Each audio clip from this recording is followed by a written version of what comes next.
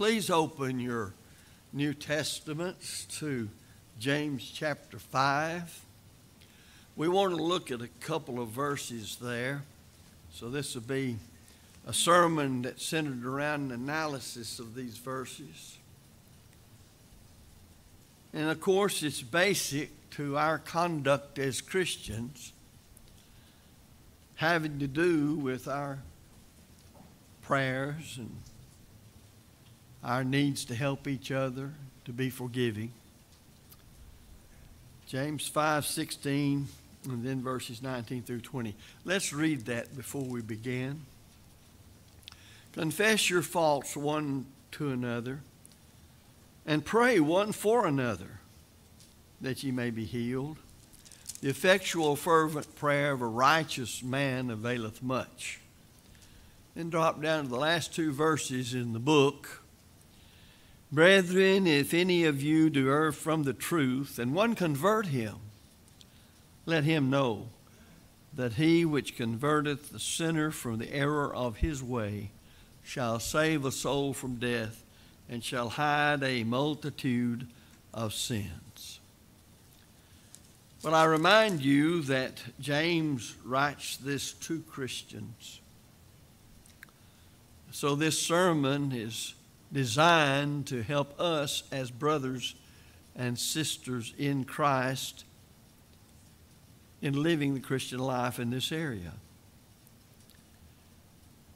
James is writing here to brethren concerning the very process whereby one sins. More specifically, James dealt with certain sins that the brethren addressed in this particular letter had committed.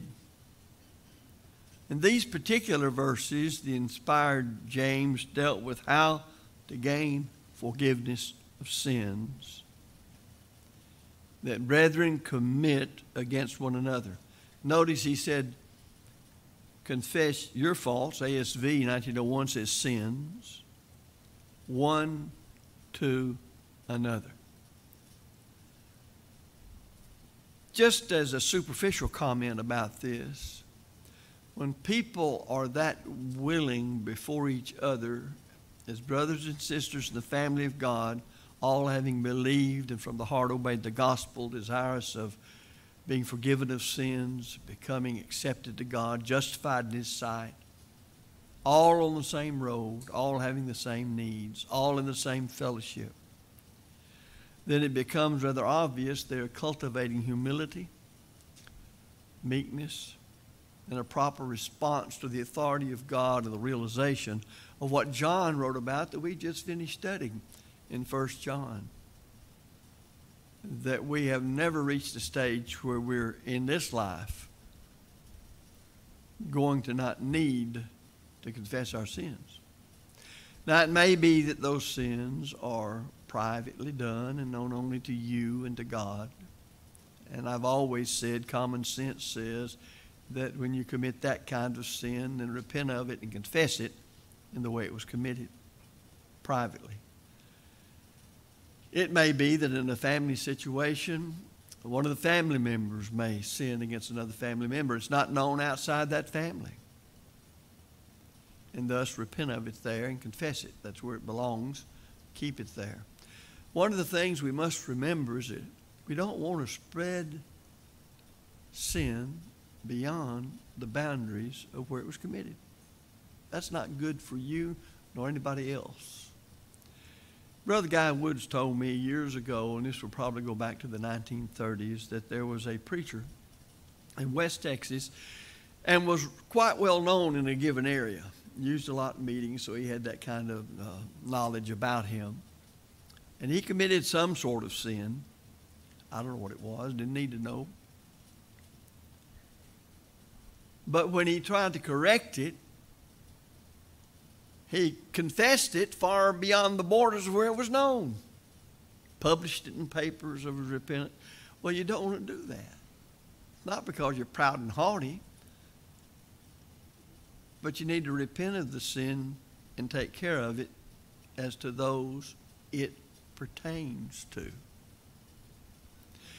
But going back to what I said, the superficial comment, confession of sins one to another where it's needed, where it's called for, keeps us all humble. So we all need that, unless you decided that you're humble enough, and that probably means you're not. So we all need to do a self-evaluation when it comes to that kind of thing. But remember, actual confession of sin indicates something, and here's the important part, must have taken place before the confession of the actual fault or sin, and that's repentance. When you confess sin, you're confessing, I've already recognized it, and I've already repented of it. And I want my brethren to know, whoever needs to know. So when a child of God has sinned, there must be a beginning point for that church member for starting over again. And what is that point? The confessing of one's sins is that point. Now, if you say that's not the point, where is it? Because when you confess sins, that evidence is you've already done what you had to do when it came to repentance. Now, by instructing the brethren to confess their sins to one another, James was not implying that one should not confess his or her sins to God. That's not the point. And here's why. All sin being the transgression of God's law, 1 John 3 and verse 4. All sins are ultimately and foremost against God. Our sins may involve other people, but all sin is ultimately against God. A good example of this is David's own confession of his sins as related to Bathsheba. And you can see that in David's Psalm 51, and specifically verse 4 of Psalm 51, where he acknowledges, I've sinned against thee, and thee only have I sinned. Well, it involved other people, didn't it? But he means it wouldn't have been a sin if he hadn't violated God's law, so he opposed God when he violated God's law, though it involved other people.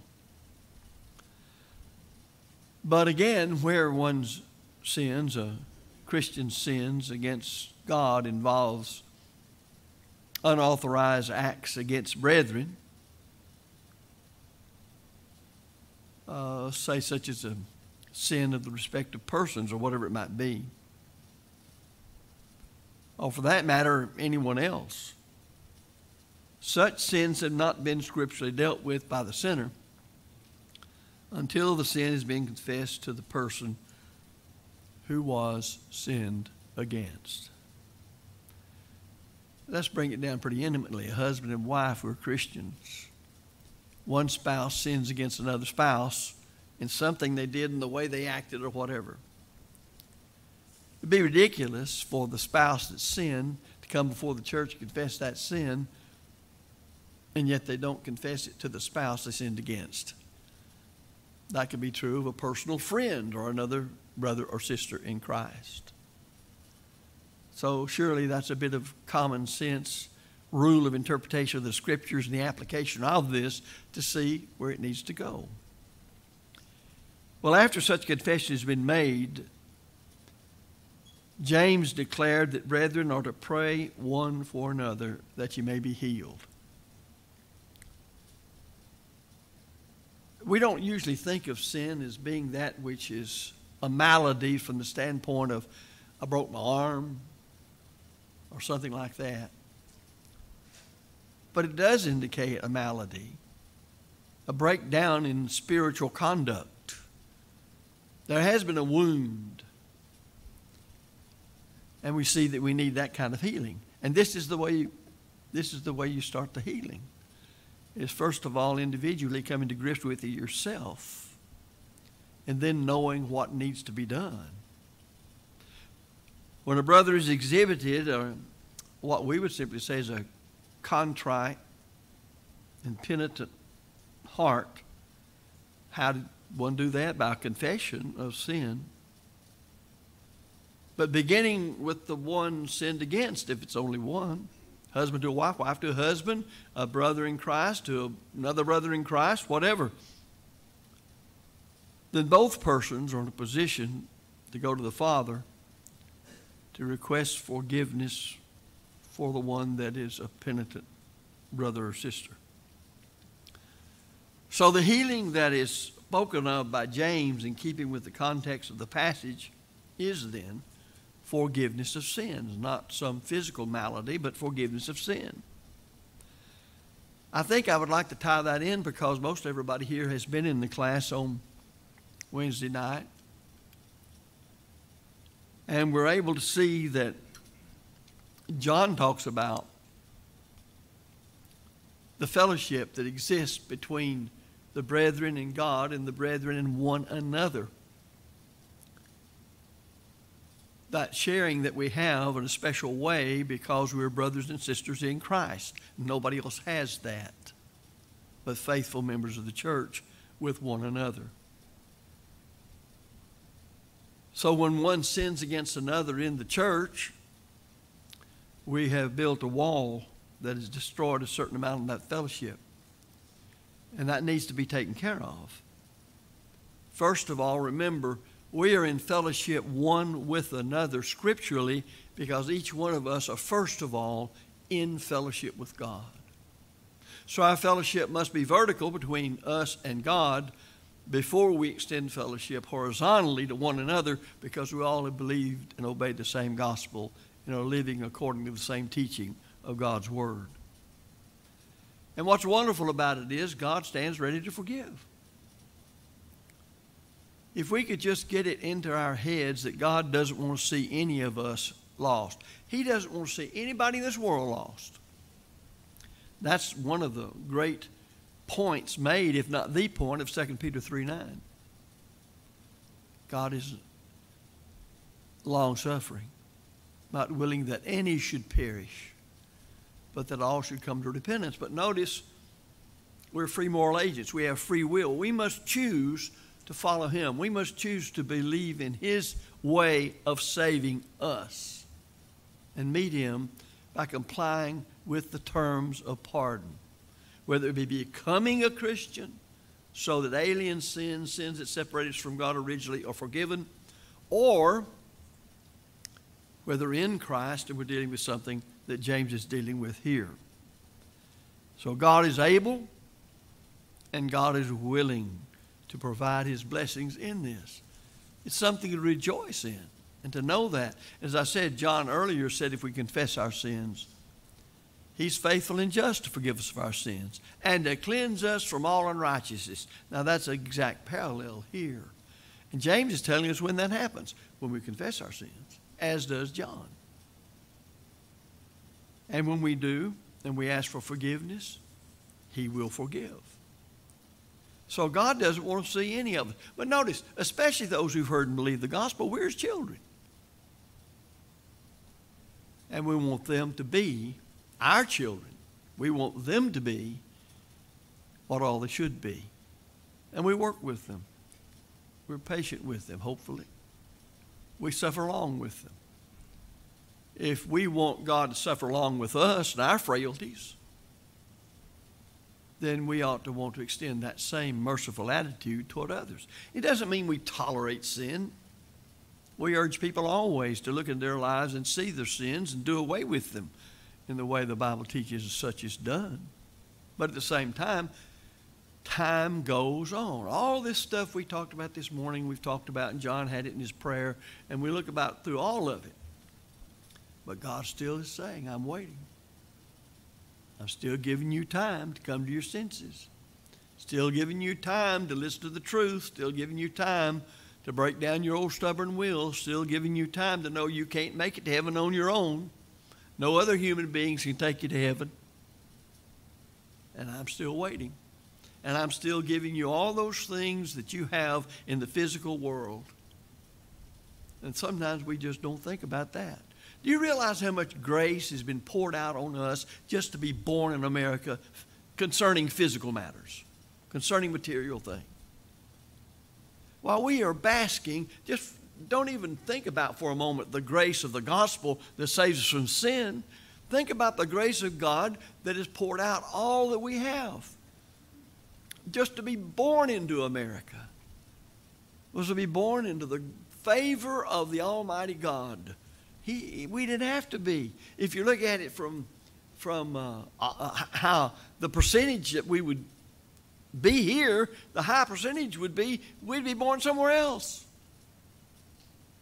But we were born here. Now, the only thing when I think about that is, what an obligation falls on my shoulders that we have this blessing that others have never had. To be born in these United States when the Bible and the religion of the Bible can be freely practiced. In so many places, that's not the case. So we have that. What are we using it for? The healing or the forgiveness of sins is provided by God. And notice it's provided on the basis for the righteous man. That's who we're talking about. For the righteous one through an effectual, fervent prayer. Look at the words effectual and fervent. One's heart's into it. We're feverish in our intent that we want it. I say go back and read Psalm 51, and you'll see just exactly what it's like to understand effectual and fervent. Of course, that's preceded by the confession of sins, which evidences repentance. And of course, if the sin were one of which other brethren were aware, then I've already pointed out, they too would be petitioning God on our behalf. Think about for a moment the situation with the newly converted Simon, as we know him, the sorcerer in Samaria, Philip preaching the gospel, and yet he fell back into his old ways when he saw that the apostles, by laying on of hands, could confer miraculous gifts on each person. He didn't just want a miracle, he wanted the power to confer miracles and sought to buy it with money. Well, Peter severely rebuked him. And then he, evidencing what I think is penitence, pled with Peter to pray on his behalf that none of these things would come upon him. Well, that's what it ought to be with us, that none of these things would come upon us.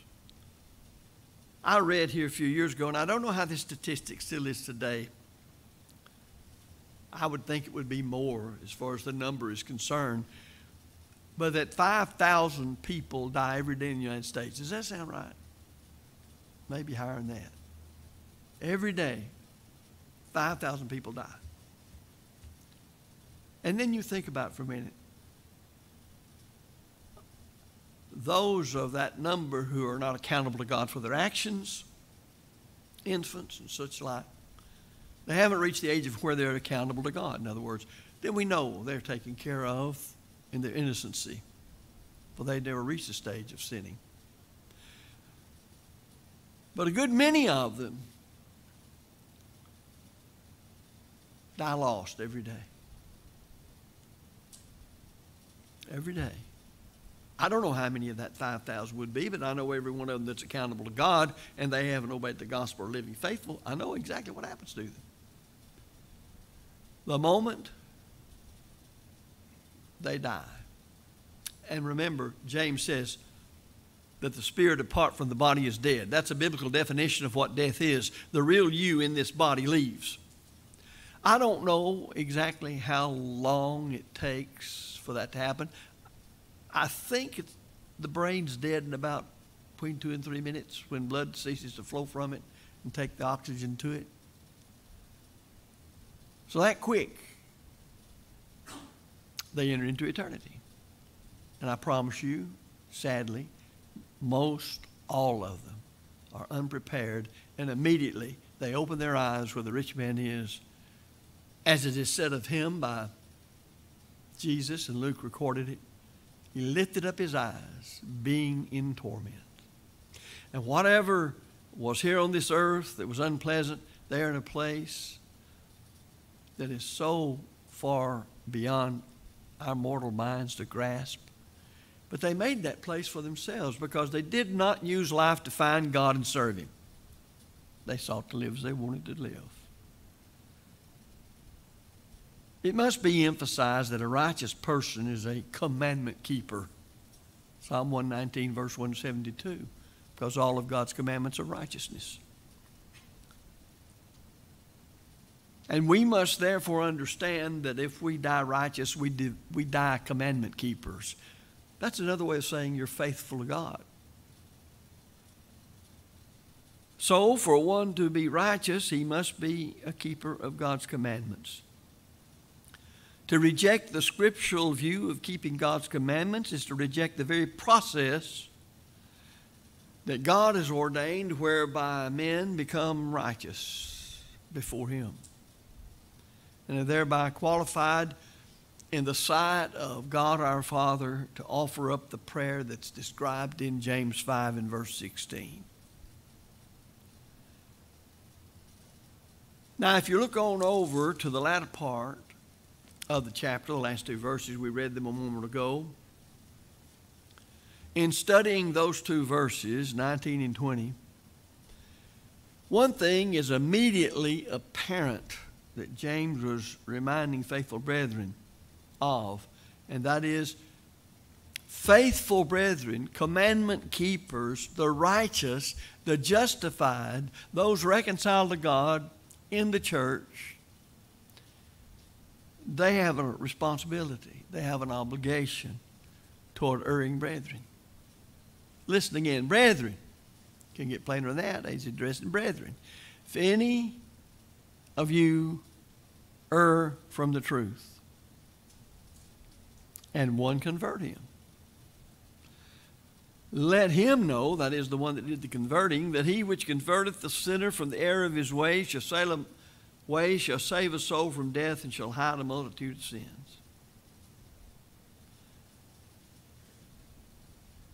This is my opinion. You can take it for whatever it's worth. This teaching is probably more neglected by more churches than just about any other obligation that God expects the church to discharge, that members of the church may be faithful.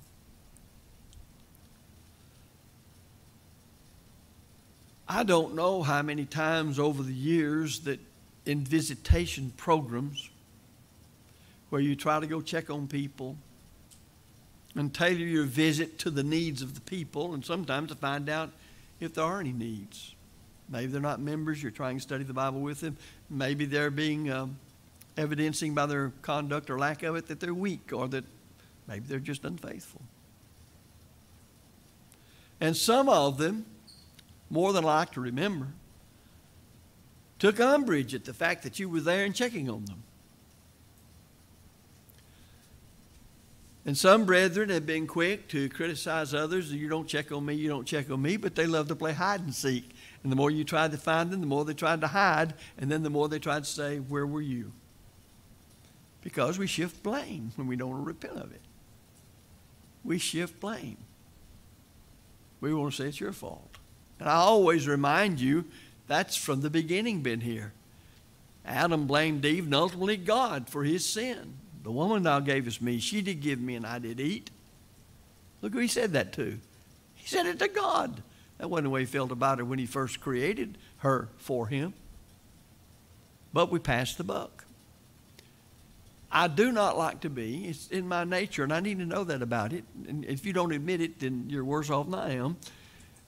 We don't like to say I was wrong. And if we do say I was wrong, we like to say, but look, you had a part in it. You're partly the reason. Well, that doesn't work. And if you look again at Psalm 51, David didn't try to say Bathsheba should have been on top of her house taking a bath, where I am walking on top of my house. I could look and see her. Well, she played as much thing in this as I. Well, if this she did, whatever she needed to repent of. When you read Psalm 51, David says, it's on me. I'm dealing with my sin. I'm dealing with what I was responsible for. And one of the more easier sins to commit by you and me is the sin of omission. You know why it's easy to commit? do nothing. You just omit it. You just never get around to doing what God obligated you to do. You just go ahead and do whatever it is. And that comes back to let George do it. It's amazing on these things how easy it is for us to fall into a trap.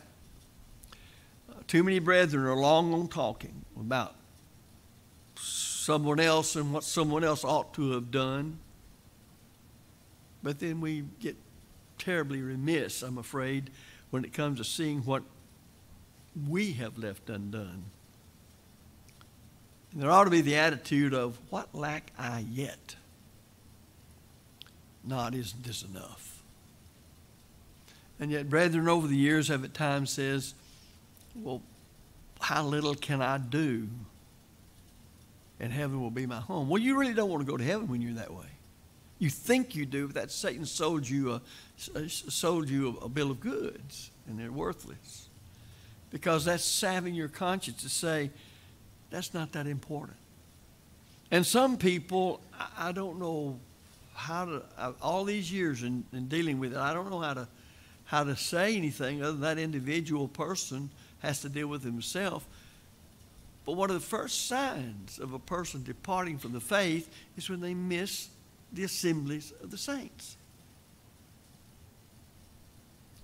We just do not realize the value of assembling with saints and together with them worshiping God and getting the benefit of the singing, the prayers, the Lord's Supper, the association, the strength that comes from all of that, the giving of our means, all of that. Now, God knew what he was doing when he said that we're to assemble on the first day of the week.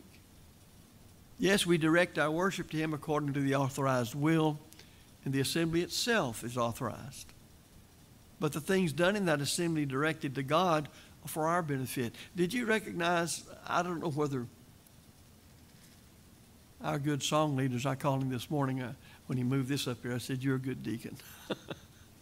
Brett sang songs here today. Most of them would be hymns that are designed to exhort each other and to remind one another of our duty to God and to one another in day-to-day Christian living and the hope we have in Christ and so forth. Brethren, whether we want to acknowledge it or not, we need all the help we can get. If we just understood how powerful Satan is and how he can manipulate us so easily. So when it comes to leaving matters undone, especially when our emotions get all involved in it, have you noticed that our country today, forget the church just for a minute, because we're in this country, whether we're, no matter how faithful we are or not, we're still in our society and our culture. Have you noticed how many people today operate strictly on feel-goodism? Emotional, I call it huggyism. You don't have to give any facts. You don't have to give any factual solutions to a problem. Here's what you have to do. Whatever question is that calls for a definitive answer, you just simply say, I feel your pain. And that answers it. They're happy. They haven't heard anything. They haven't heard any particular plan to get anything done. But just so that particular person says, let me give you a hug. That's what you need right now. Okay, you give me the hug. You pat me on the back. You smile at me. But I'm still in the mess I'm in. What are you going to do about getting me out? What am I going to do? Do you have anything to guide me? Now look at religion in that situation. And you'll see it's the same thing. And so they look at God the same way. And they say, oh, I'm so sorry. You don't change your life. God loves you. God cares for you. And so you feel good. You keep on in the same actions that are wrong you've been keeping on. But God, God loves you. God's gracious. And God's merciful. But you don't change your ways. The Bible's the Word of God. But I don't study it. But I feel good. But you can feel good in your sins because there is a way that seems right. Not is, but seems right to a man, but the end thereof are the ways of death. You'll never find the gospel approaching people on, I feel your pain, and that's all you get. I'm not saying that Jesus didn't come so he could empathize with us because he's as human as you are and I am. But he also offers a plan, and we call it the plan of salvation. He also requires of you a turning in your mind and a turning from sin to him. That's repentance. He requires you to believe. He requires you to comply with his will, to be like him, to bring every thought in subjection to Jesus Christ. And I don't know where his thoughts are except in his last will and testament. So I have to study it and learn those thoughts. Would you look at our country and see how many people really don't want to change? They just want to have a feel-good session. And then go back out doing what they used to. There are people, back in the 60s, there was this idea, you're going to church and loving it less. And that was the beginning of a lot of this stuff as it began to take over. And so what they were getting at is you come into the worship assembly and you don't feel anything because, see, it's all on the level of emotion and feelings. And so you leave and you're still just the biggest mess you were. But if you can get into the worship, what they call worship, and have some sort of an emotional fit of some kind of other, then you leave feeling better. But see, all that's like too much ice cream and whipped cream. It just fades away in a hurry. You get a sugar high. That's exactly what's happening when they do this. When they go into these so-called worship periods, they get a spiritual sugar high. Guess what happens to sugar highs? Falls flat real quick and you feel worse than you did. What happens is that during the week they're not striving to seek first the kingdom of God and God's righteousness, studying the Bible, praying, trying to carry out God's will. They haven't changed their lives.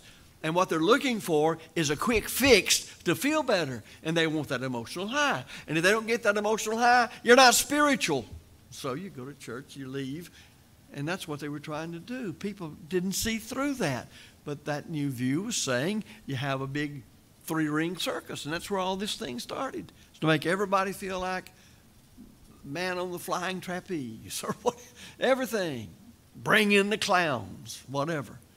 Because people sought that spiritual sugar high. And they failed to realize Christianity is lived day in and day out. Your bodies are living sacrifices to God. That's your reasonable service. And the sacrifice comes by your living as the New Testament teaches.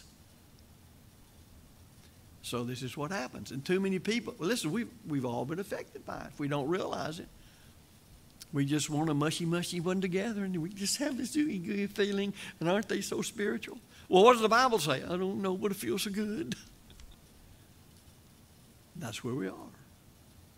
And that's permeated this whole country. Then you can take the pure old secularism, materialism. It doesn't care one way or the other. It likes the good feelings, but it gets it through dope and through whiskey and through whatever else. That's how it gets its sugar high. Through sex and all that. And the perversions. Because they live totally and completely to gratify the sensual part of us, which is the lust of the flesh, lust of the eyes, pride of life. And that's what it means. Don't you know when the Bible talks about men who are womanizers, to be nice about it, that's nice. The Bible calls it what it is, whoremongers. You can train yourself to have that kind of ungodly appetite. And you can train yourself to be a homosexual, to be a transvestite, to be whatever. You train yourself, even if they're going against nature, what you naturally are, what you were born into. And that's how they do it. But then you got the religious sugar highs, then you got the worldly sugar highs. None of it has any basis. It all goes away.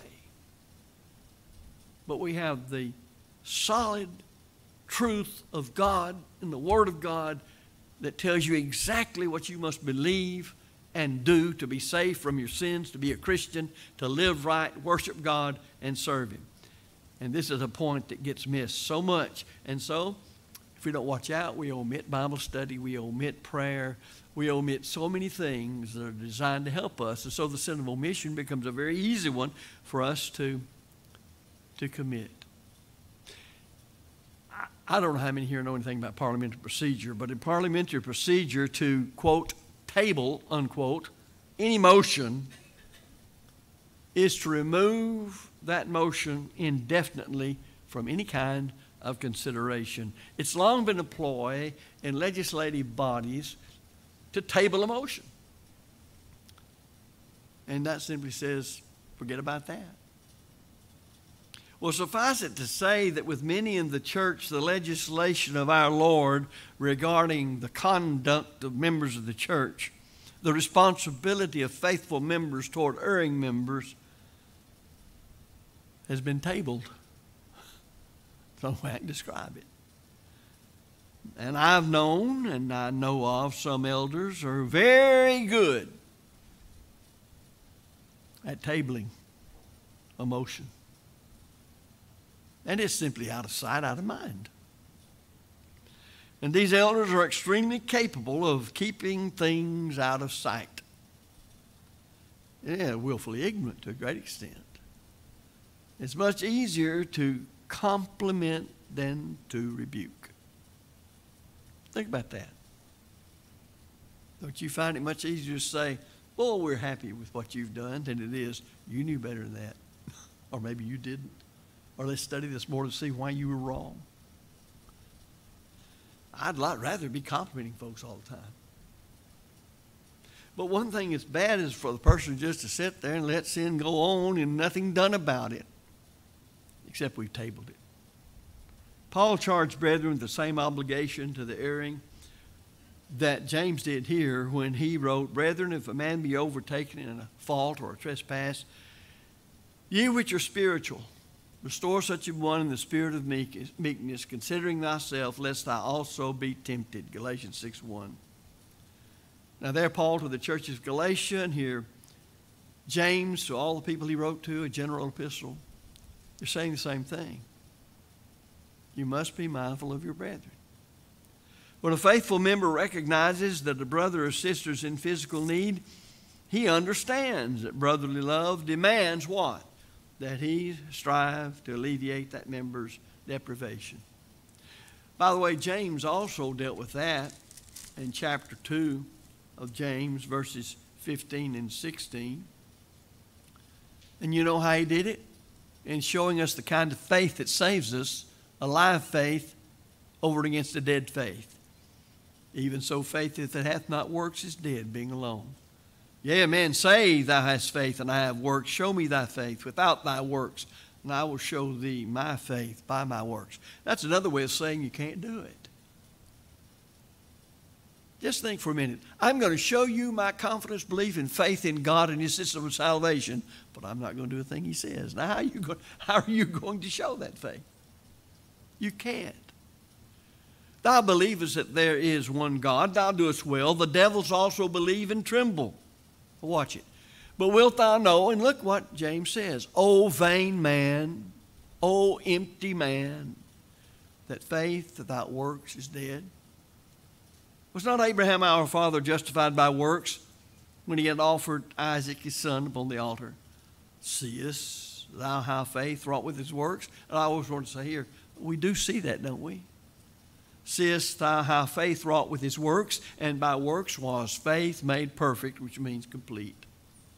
And the scripture was fulfilled, which saith, Abraham believed God, and it was imputed unto him for righteousness, and he was called the friend of God. Ye see then how that by works a man is justified, and not by faith only. Notice back before he started this little discourse from verse 17 down. He says, if a brother or sister be naked and destitute of daily food, and one of you say unto them, depart in peace, be ye warmed and filled, notwithstanding, ye give them not those things which are needful to the body, what doth it profit? Well, think about that when it comes to spiritual conduct. A brother or sister is engaged in something that's sinful. It's breaking God's law, and that separates them from God. What do? So, well, we hope it all work out for you. Or we'll give them a pat on the back, wish you the best, stick with it. And we don't try to point out the details. The problem specifically. I'm reminded of the little boy whose father was sick and could not attend worship assembly one day, but sent his son on down to worship. When he got back home, the father asked him, well, what did the preacher preach about? He said he preached about sin. He said, well, what did he say about it? He said he was against it. Well, I don't know anybody that preaches that would not say, I'm against sin.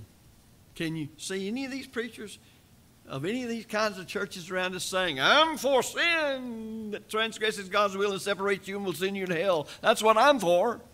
No, they're always against sin. Now, I don't know what all they call sin, but they've got something they're against. But it's hard to get anybody down to specifics. Have you ever tried to ask them specifically, do you believe the practice of homosexuality is sin, and if you practice that, you'll lose your soul? Ask that today among a lot of people and see what kind of definitive, plain answer you get. You'll find out people get very politically correct when that happens. And if you want to see one that's really good on dodging, Joel Osteen. And he is a good example of a whole host of preachers when it comes to asking a plain, pointed question. And you'd think he was running for president. No answer. Dodge. You know, the Bible teaches us we're not supposed to be that way. We're supposed to give an answer plainly, forthrightly, as to what we believe. I liked what was said, and I heard it from people who went to school to him. Brother N.B. Hardeman used to say concerning when he was president of Freed Hardeman, and days long gone by, but I wish they would return, that you can ask me any position, what the position of Freed Hardeman is, and I can answer you on the back of a penny postcard and still have room to say, and how's your Aunt Bertha? Well, you may not be able to go into a full discourse on it, but you can say yes or no. We do or we don't. And if you want to know more, I'll explain it to you. Do you people believe that baptism is for the remission of sins? Yes. Well, I don't. Well, you asked me what I believe, I told you. If you want to know more, let's study the Bible and just see. Do you folks believe in the worship assembly of the saints on the first day of the week, every first day of the week, that you must observe the Lord's Supper? Yes. Anything else you want to know? And so on you go. We need to be that definitive and that plain. But we need to be also, when an opportunity comes, be able to explain how we arrived at that conclusion. So we don't need to be of the mindset to commit the sin of omission by tabling the motion, which supposedly just gets it out of the way. We know from Matthew 18:15 through 17 that Jesus gave that to show how to solve sins that committed between two brethren, and known only to them and to God originally. I want to emphasize that. I've seen false teachers use this to say, well, before you taught this publicly and rebuking me for what you said was false teaching that I did you come to me with it? That's not dealing with that. This is talking about, let's say Brett and I got into it. He was wrong, I was right. But we got into it over something. I put myself in the place of the sinner. And I sinned against him. And let's say that's known only between us two and God, because God knows all things.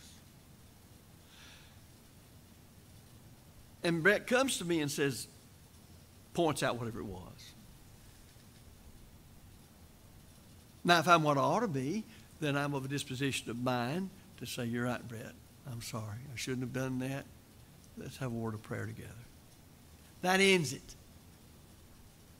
It ends right where it started. Now, that's what you've got in Matthew 18. It's not meant to stop people from rebuking publicly false teaching and false teachers who taught it publicly. I've always told them, you didn't come to me before you taught it publicly. Why should I come to you for? I rebuke you publicly. That's totally a different thing. This is a private sin. And thus you have the direction of what happens. If that person that did the sinning in this case, in Matthew 18, doesn't respond properly in the example I gave, then there's 2 or 3 witnesses to be brought in this case by Brett to me to get me to change my ways and repent.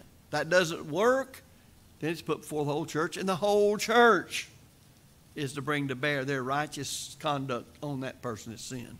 And if he won't hear the whole church, in this case, my example, I wouldn't hear the whole church, then I'm to be withdrawn from. Now, each case be handled on its own merits. Brett might want to come to me several times before he brought witnesses. Might want to just see how stubborn I am. But then again, it might not be. Then when he comes with 2 or 3 witnesses, he may want to come more than once. And of course, you'd have elders involved. The church is organized like it ought to be when it comes before the whole church, because I don't think the whole church can be involved in something if the shepherds of the flock don't know what's going on, because they're part of the church too. They would have to be acting. And that's the way it's done. But if such a person continues, whatever sin it may be, then you find Paul dealing with such a thing in 1 Corinthians chapter 5, 6 through 7, where a man was engaged in fornication. There wasn't even named among the licentious Gentiles, the Corinthians, having his father's wife. And he told them, don't have anything to do with him. Delivering to Satan, so to speak. Let him go. Don't give him any kind of encouragement in this. Don't have the association you had, the fellowship you had. Pull it away from him. I don't think we appreciate that much, because in those days, if a person truly was converted to Christ as the Son of God and obeyed the gospel, they had made big advances toward that way. And now, lo and behold, he's about to have to go out here among these people who hate the church and hate Christ and hate the gospel because he can't have association with the church. In other words, it had power over him when the church withdrew the fellowship from him that he couldn't find anywhere else and that he had been enjoying, to make him see himself for what he was, separated from God by his sin, engaged in sinful activity, even worse than ungodly people around him, and be brought to repentance. So all of the action in Matthew 18 is taken because the faithful brethren love the soul of the one in sin, as well as the purity of the Lord's church. If a sinner, and we know he's a sinner, is allowed to remain as if he is a faithful brother or sister, he will, in time, corrupt the whole church. A little leaven leaveneth the whole lump. So when a brother's or sister's sins are of a public nature, then they're to be dealt with in one way. Let's close on this. The fruit of the righteous is as a tree of life, and he that is wise winneth souls. Proverbs 11:30. You know, none of us, when we're fully honest and thinking like we ought to, want to see any one of us lost on the day of judgment. We want each one of us to be in heaven together. The Lord has the remedy. Just as surely as he has the plan of salvation whereby one becomes a Christian, then he has a second law of pardon, repentance, confession of sin, prayer to God for forgiveness. But it's not just the one that's sinned that has an obligation. It's also the faithful who have an obligation in bringing that person to repentance. It's not pleasant. It's a lot easier to commend people. But when we see our brethren commit a trespass, then we ought to be concerned enough to try to bring them to repentance. If you're not a child of God this afternoon, then we would love, and we pray that such can be, that you would obey the gospel. Because you're lost. If you died right now, being accountable to God for your actions, there's no hope for you. You shouldn't have any peace of mind knowing that if you're outside of Christ. If you've never contacted the blood of Christ, you've never believed in Him, you've never repented of your sins, you've never confessed before men your faith in Christ as the Son of God, you've never been baptized into Christ for the remission of your sins. You ought to be scared to death that before you get home today, you'll step into that eternity and lift up your eyes being in torment. Because that's what immediately is going to happen. And thousands a day do that. I don't know how many in the whole world, but thousands a day in the United States. But you see, you don't have to. You can be prepared.